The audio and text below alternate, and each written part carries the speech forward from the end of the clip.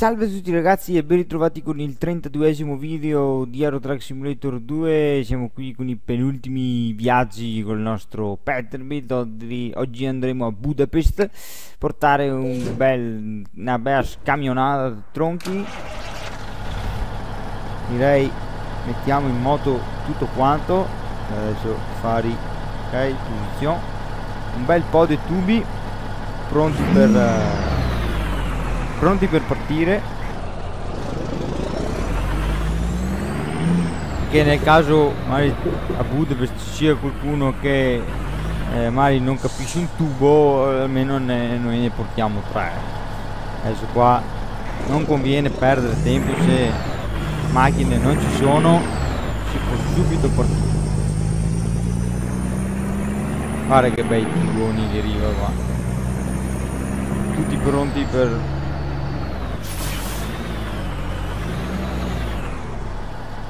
e avanti questi semafori. Ah, che bel rimorchietto, 4 catene e via. Adesso qui, se il semaforo ha intenzione di cambiare mentalità e andare verso il verde, bene, perché sennò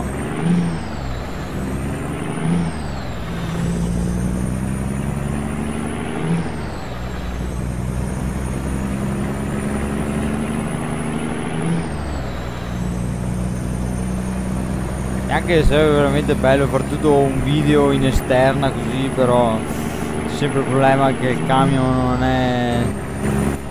è ben manovrabile dall'esterno. Preferisco girare così all'interno. Spero l'audio si senta bene, perché ho notato nello scorso video che se parlo con la camera esterna la mia voce si sente poco. Ho alzato un pelino il microfono, ho abbassato un pelino l'audio qua del generale del gioco, quindi dovremmo aver raggiunto un equilibrio abbastanza giusto. Adesso qua un po' la vedo un po' strettina qua, se va a dirla tutta. Potrebbero fare delle strade un po' più larghette per chi ha possibilità di acquistare un camion del genere, e avere anche una strada un po' più larghetta non dispiacerebbe, dover fare le curve a cico. Vabbè ragazzi, non è neanche tanta strada, 100-110 km dovremo fare anche presto, quindi dovrei portare anche una cosetta, un viaggio molto tranquillo, spero, senza magari incidenti o cose varie. Sono le 2, quasi le 3 di pomeriggio, quindi ci saranno tutti per strada, tutte macchine per strada, tutti che rompono le scatole nel migliore dei modi, sarà da stare attenti.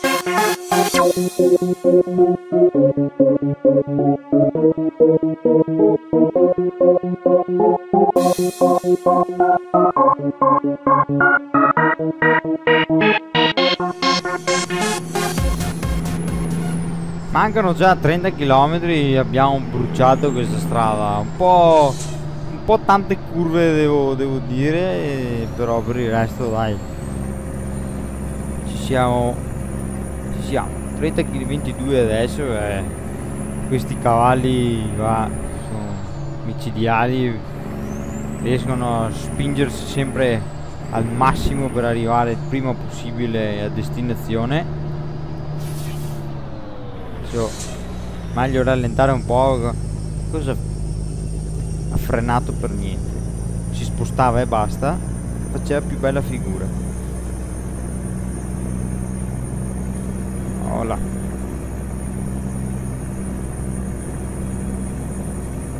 Speriamo dopo di trovare il giusto trasporto, il giusto viaggio verso la città mancante, avanti questi limiti, raga, vai su questi limiti, sai che la gente ancora è una strada dritta così, vedi, adesso siamo a Budapest.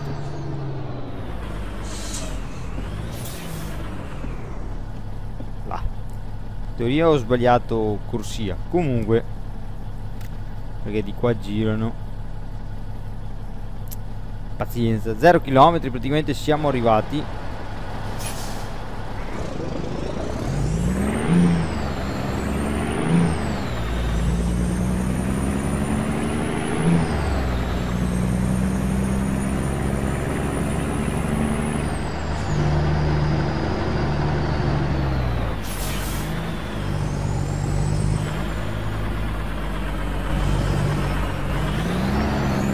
Ed eccola qui la nostra bella fabbrichetta.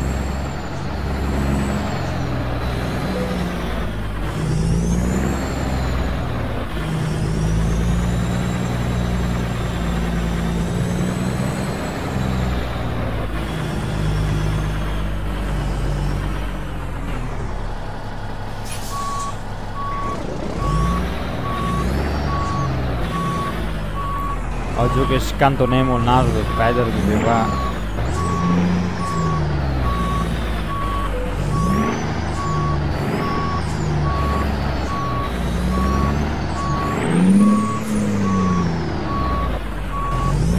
Bisogna andare cauti perché con tutti i cavalli che ha fa presto a arrivare anche a 40 all'ora in retromarcia, con un trasporto eccellente, cosa molto veloce, un'oretta e mezza, 200 XP, e ci portiamo un pochettino avanti verso, adesso dovremmo arrivare al livello 16, ne abbiamo qui, dovremmo scegliere un bel trasporto, adesso andare su un'altra città, adesso dovremmo andare a Debrecen, sicuramente tutti sanno, tutti la conoscono,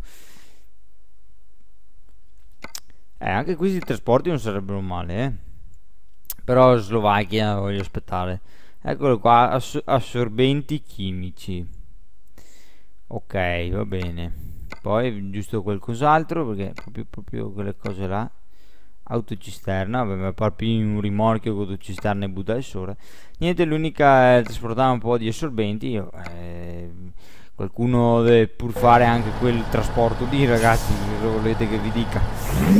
Adesso porterò un po' di assorbenti e niente che dire, tanto richiamoci da nessuna parte perché sono esattamente qui, perciò basta andare sopra alla zona preindicata. Oh yeah, eccola qua la zona preindicata. Sì, ho deciso questo qua, anche perché è un carico veloce. Guarda, siamo già anche giusti.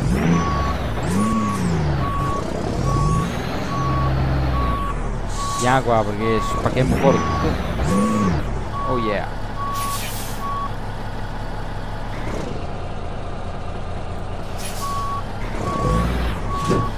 A posto.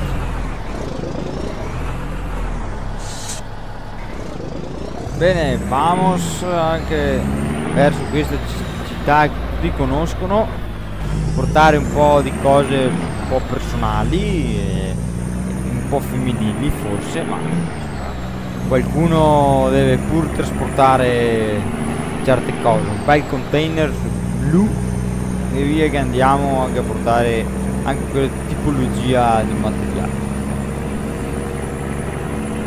Non ho neanche visto quanto pesano per capire un po' la quantità che ce ne sono, perché per quanto ne so non pesano molto e sono abbastanza leggeri. Comunque adesso qui andiamo via dritti e però poi si gira, c'è un po' di incroci, un po' di roba. Mi conviene andare in interno cabina per avere maggiore controllo del mezzo, così ragazzi vi beccate 2 corse su un unico video, perché quella di prima, essendo una cosa molto rapida,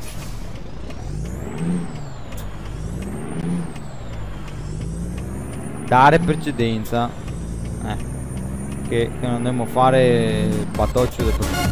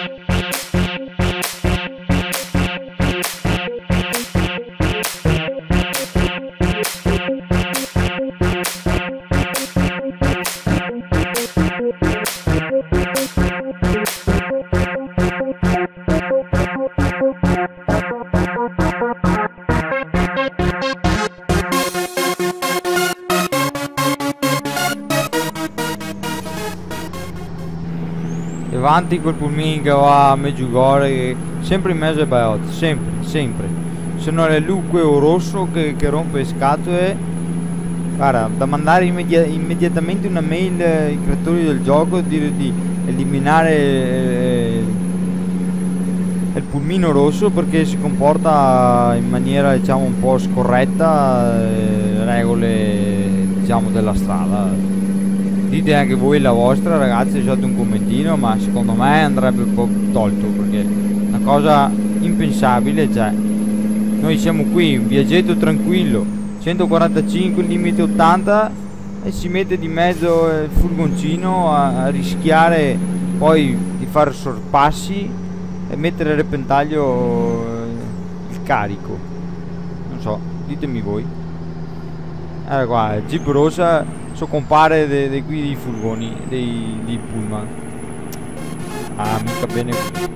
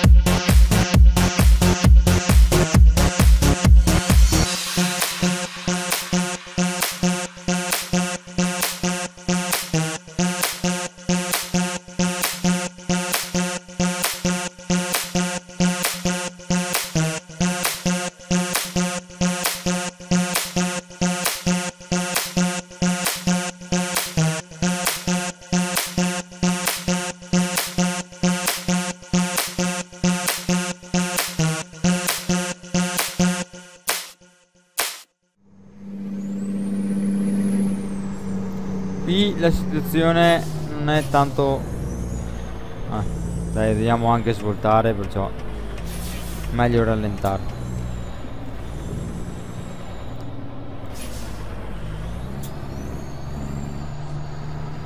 Basta che corrono un pelino anche qua, perché non è perché allora c'è la curva allora si va piano e basta, dai, dai, muoversi che ti caccia un sorpasso miracoloso. Guarda, occhio qua che vi in basso quei caduni.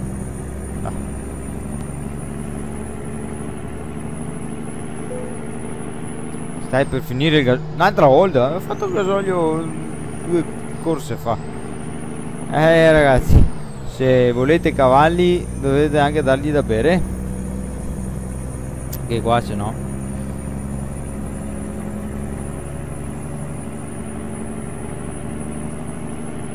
Manca poco, 5 minuti e siamo arrivati.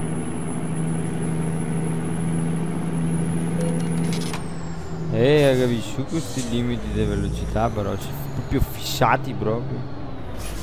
Ops, io dovrei anche girare qua. Ci ho messo un po' in una posizione tantino scomoda.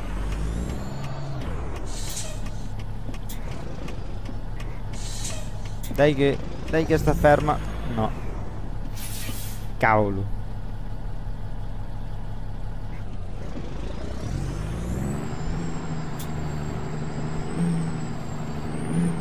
Ok, nessuno mi ha visto. Possiamo andare avanti.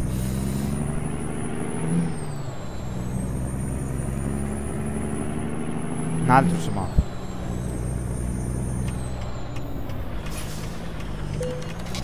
Questo qui aveva la telecamerina. Pazienza.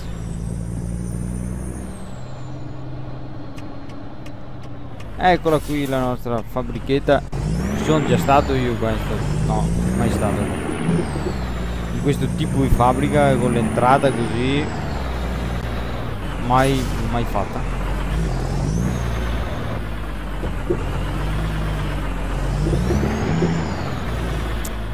Allora mi conviene fare una cosetta un po' fatta bene.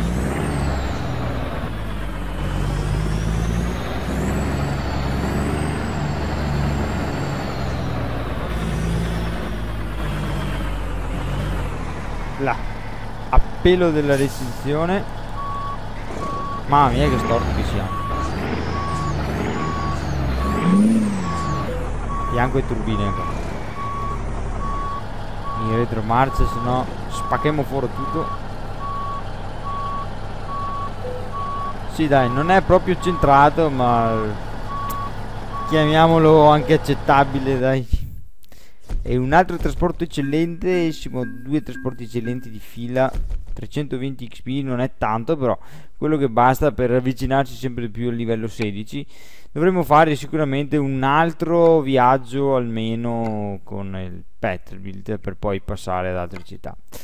Ora vedremo di passare alla Slovacchia, di far fuori anche questa qui è solo 2 città. E sì, tutto questo viaggio qua siamo matti. Qui siamo già stati, qui siamo già stati. No, non c'è neanche uno. Non c'è neanche uno. Questo è un trasporto veramente, si passa addirittura per la città Slovacchia. Dopo andiamo a finire in Polonia, ma non volevo andare a finire in Polonia, volevo fare la Slovacchia, ragazzi, col Peterbilt e poi ritornare con un camion tra virgolette normale, magari andare con lo Scania e far tutta la Svezia con lo Scania, magari buttare giù anche le 2 città qui della Germania, e poi la Polonia volevo farla magari con altri trasporti. Niente, adesso qui dovrò scegliere un po' cosa fare a sto punto, perché bisogna vedere un attimo cosa c'è. Bene ragazzi, commentate, iscrivetevi, lasciate un bel like e godetevi questi ultimi viaggi col Pete, perché non ce ne saranno molti. Adesso vado a fare un po' di gasolio se c'è qualcosa qui vicino, così siamo pronti per il prossimo viaggio. Bene, commentate, iscrivetevi, lasciate un bel like. Ciao a tutti e alla prossima. Ciao ciao.